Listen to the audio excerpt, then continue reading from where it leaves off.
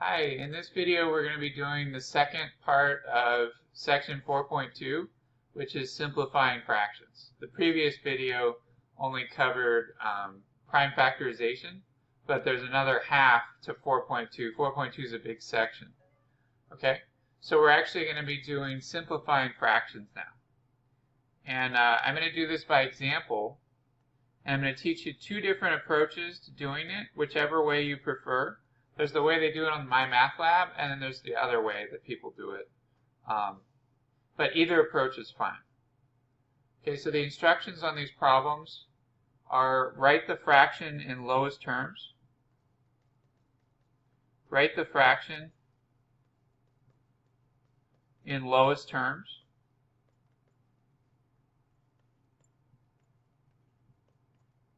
Okay? And what that means is basically, it just means simplify the fraction.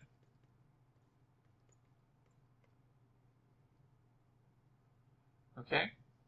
And we're going to start with a relatively straightforward fraction.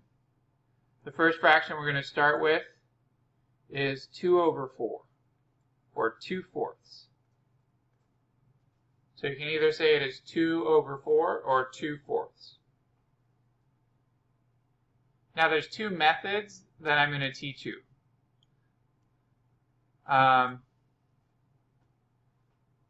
So let's start with method number 1. So method number 1, this is one way of doing it, is you divide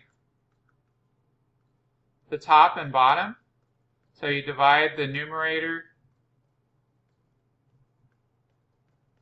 and denominator by common factors. Okay, divide the numerator and denominator by common factors.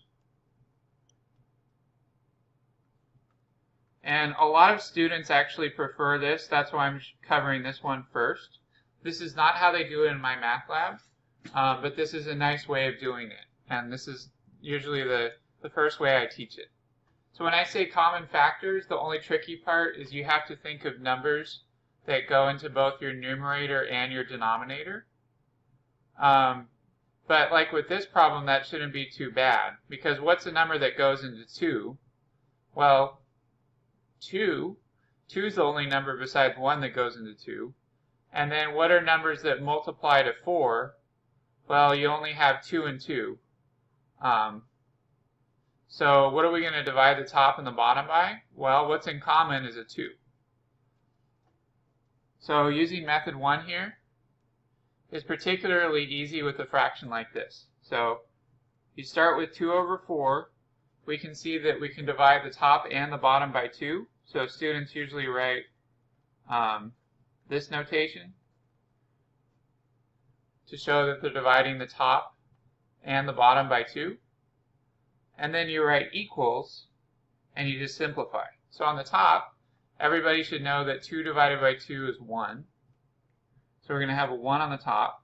And then on the bottom, 4 divided by 2 is 2. So we actually get 1 over 2, or 1/2.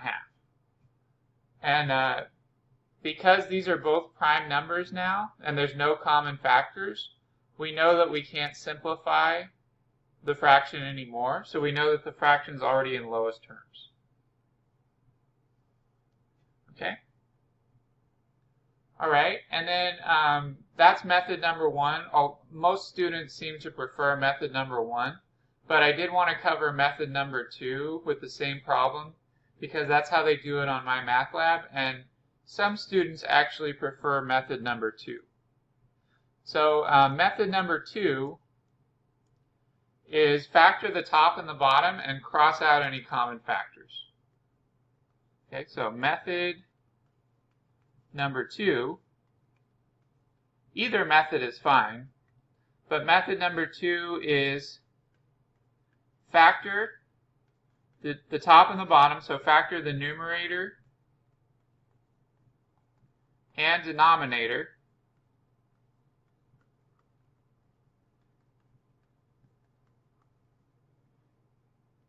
Then cross out any common factors. Then cross out any common factors. Because remember, if you have the same thing on the top and the bottom, you can cross it out. Okay, so let's do this same exact problem using method number 2. And this is the one that they use in MyMathLab. Okay, so MyMathLab uses this method.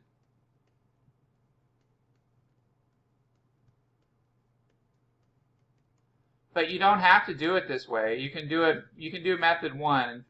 In fact, most people prefer method number 1. Okay, but let's see how we would do method number 2. So we write 2 over 4. Okay? And then we factor the top and the bottom. Well, on the top, the prime factorization is just going to be 1 times 2.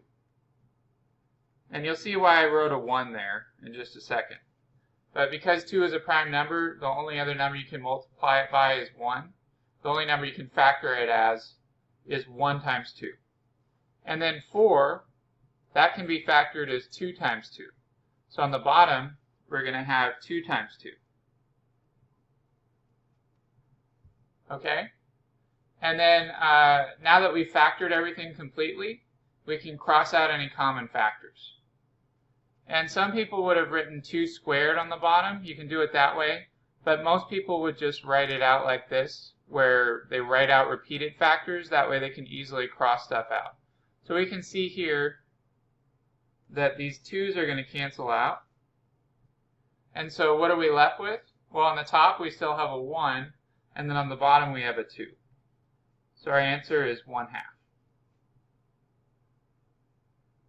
Okay? So we still got the same answer, doing a completely different approach. Either method is fine. I wouldn't recommend doing both methods unless you want to experiment with each one. I would recommend picking whichever one you feel more comfortable with. And most students choose method number 1 because that's how they were taught in school. Or at least most students have been taught that way. Okay, so that was example number 1. From now on, I'm probably just going to stick to method number 1, just for the sake of saving time in my videos, so that my videos don't take so long. Okay, so we're going to do example number 2 now. Example number 2, we're going to see some more complicated looking fractions. So example number 2 is 8x over 52. 8x over 52. So I'm going to be using method 1. You can also use method 2 here. There's nothing wrong with that. But I'm using method 1. Okay? And so what I want to do is I want to think of a number that goes into both 8 and 52. Now, 52 might be a number that you don't know because it doesn't show up in your times tables. But one thing that we do know is that 52 and 8 are both even. So we can actually divide the top and the bottom by 2. Actually, you could divide by 4. So if you can see that, then you could divide by 4. But if you can't see that, you can divide by 2 and then divide by 2 again. Okay, but notice there's an x on the top. We can't divide the top and the bottom by x, though, because there's only an x on the top. There's no common factor for the x's, so the x is just going to have to stay there. Okay, so using method 1, we can see that both of these numbers are even, so we can divide the top and the bottom by 2. And then on a calculator or by hand, we know that 8 divided by 2 is 4. So on the top, we're going to have 4x. And then on the bottom, 52 divided by 2 is, if you can't figure out what that is in your head, you can always use a calculator. So 52 divided by 2 is actually 26. But most people can do that in their head. Okay, so we have 4x over 26. Well, are we done yet? No, we're not done, because these still have common factors. Right? These are both even numbers, so that means we can still divide the top and the bottom by 2 again. So I'll go ahead and do that again. So dividing the top and the bottom by 2. On the top, 4 divided by 2 is 2x. So we have 2x on the top. And then on the bottom, 26 divided by 2 is actually 13. And again, you can use a calculator if you're not up on your division or whatever. But at this point, we know we're actually done with the problem.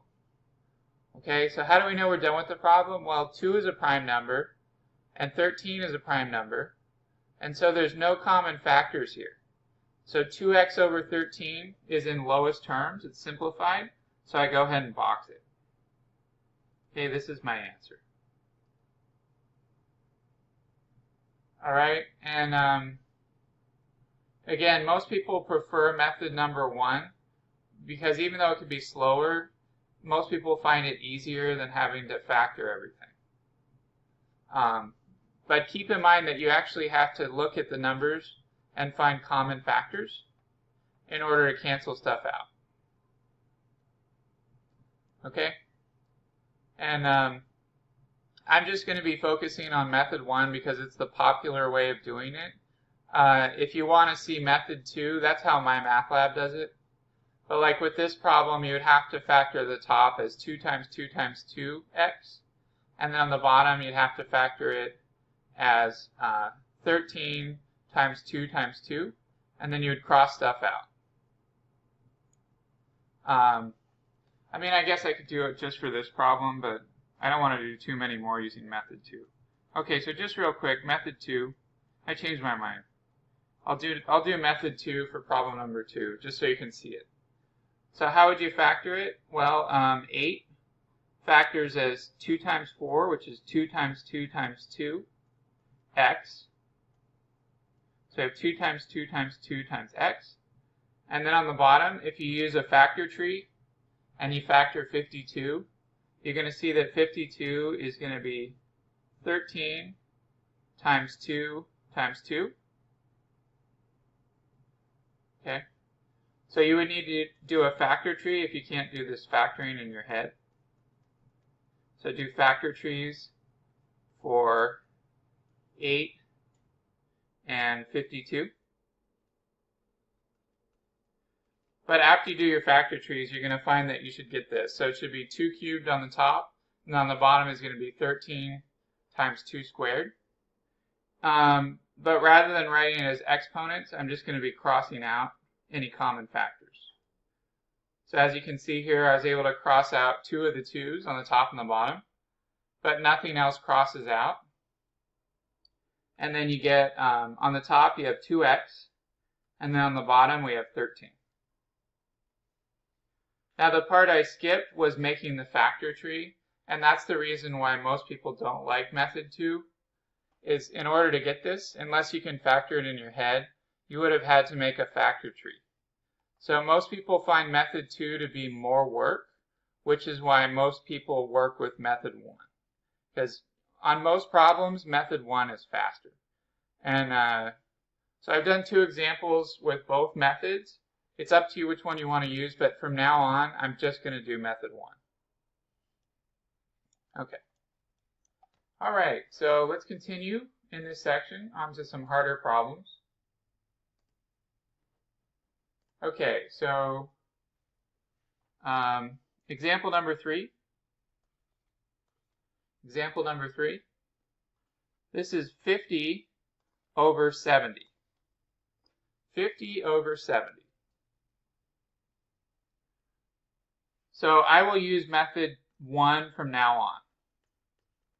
I will use method 1 from now on. Okay, so for the rest of these problems and for the rest of the course, I will use method 1. Just because it tends to be more popular and I don't want to waste time doing method 2 over and over again. Okay, so here we want to look, if we're doing method 1, we want to look for a number that goes into both 50 and 70. Well, what you can do is if the last digit is 0 for both of the numbers, that means that you can divide the top and the bottom by 10. Okay, so I'm actually just going to divide the top and the bottom by 10.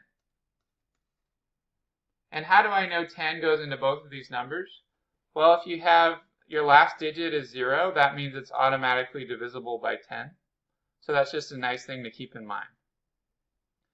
So if I divide the top and the bottom by 10, that gets rid of those zeros. Okay, every time you divide by 10, a 0 on the top and the bottom go away. In fact, some people like to just cross out those zeros. So this 0 and that 0, those cross out because we're dividing by 10. So what are we left with? We're left with 5 over 7. Now, can we simplify 5 over 7? No, because 5 and 7 are prime numbers, and there's no common factors. So that's our answer. Our answer is 5 over 7. Okay, so just remember, if your last digit is 0 on the top and the bottom, then you can easily just divide by 10 on the top and the bottom, and that's going to get rid of that 0. That's all we ended up doing. You can also do it on a calculator if you prefer. Okay. All right, so that's example number 3. We're going to see a few more. So number 4, example number 4 is a little bit harder. This one is 49x over 91x. 49x over 91x. Now this one's harder because 91 isn't in your times tables, or at least not in my times table. So what we're going to have to do here is I'm going to teach method 1, but we're going to have to use a calculator to try to find numbers that go into 91. So for example, we know that the numbers that go into 49 would be 7 and 7, right? So 49 is just 7 times 7. But what about 91?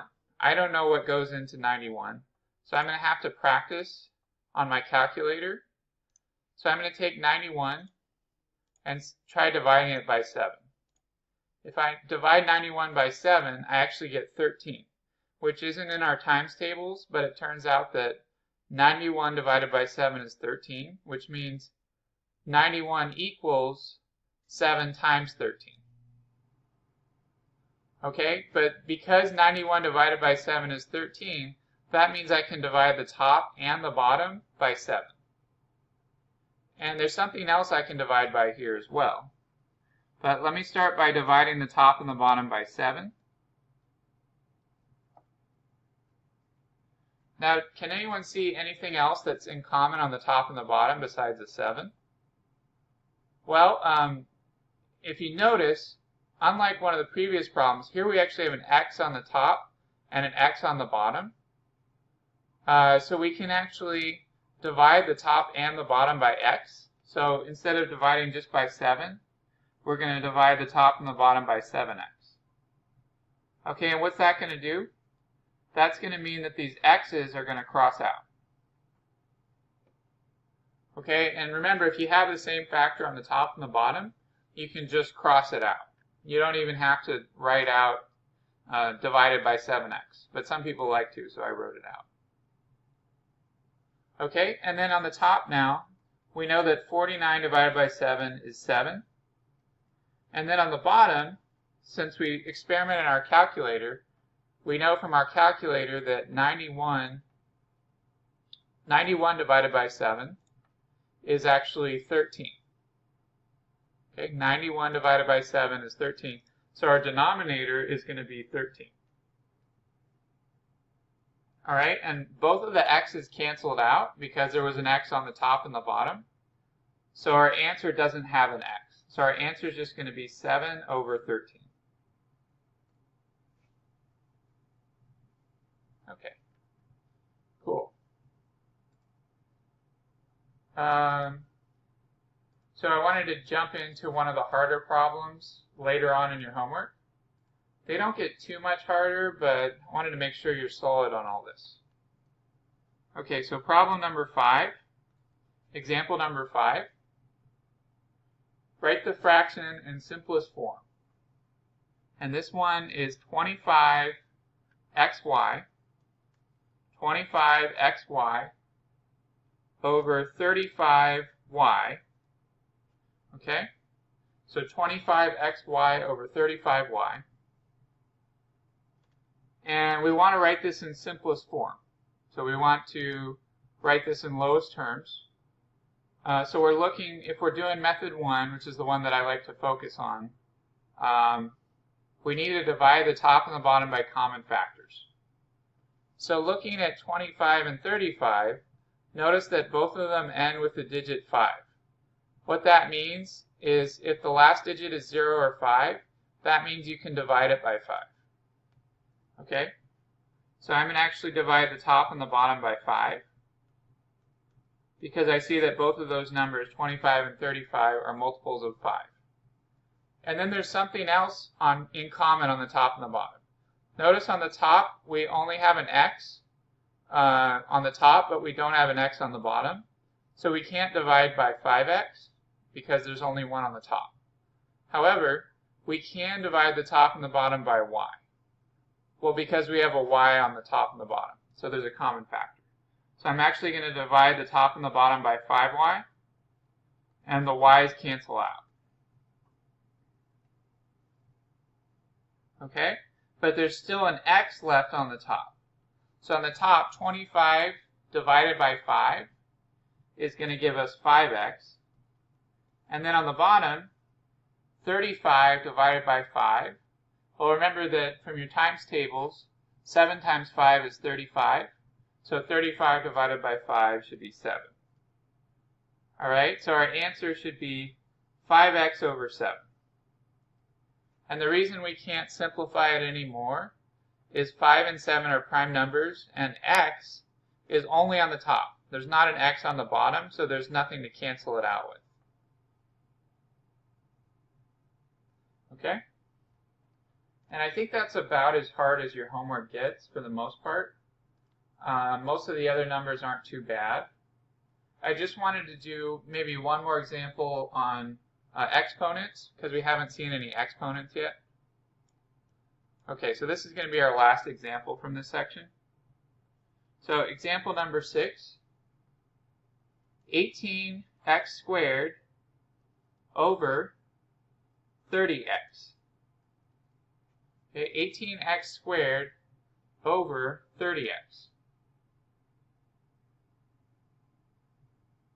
If you're not sure what x squared means, you could write x squared as x times x.